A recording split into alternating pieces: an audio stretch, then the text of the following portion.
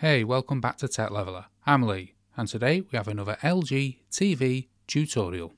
And today I'm going to show you how to delete the Paramount Plus application from your LG Smart TV.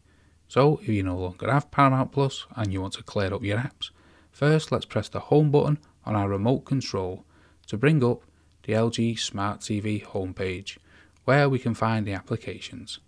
Then what you want to do is navigate all the way to the very end of the applications where you'll see a pencil icon. See it here at the end? This is the edit app list. So let's go into that.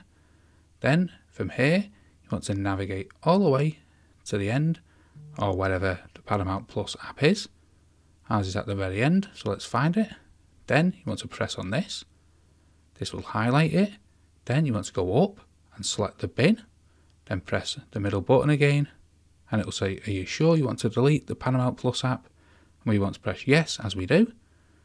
Then the Paramount Plus app will be deleted from your LG Smart TV. Hope you found that video helpful. If you did, smash the like, smash the subscribe, and most of all, thanks so much for watching.